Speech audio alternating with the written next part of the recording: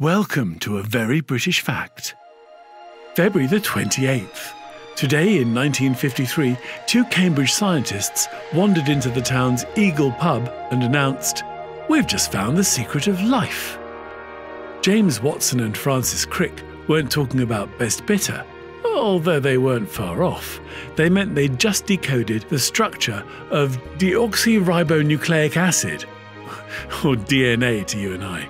Their discovery that life's hereditary genetic information is structured in a double helix set the foundations for incredible advances in molecular biology and gave us greater understanding of the human body and how life is able to occur. Thank you for listening to this very British fact. There'll be another one tomorrow.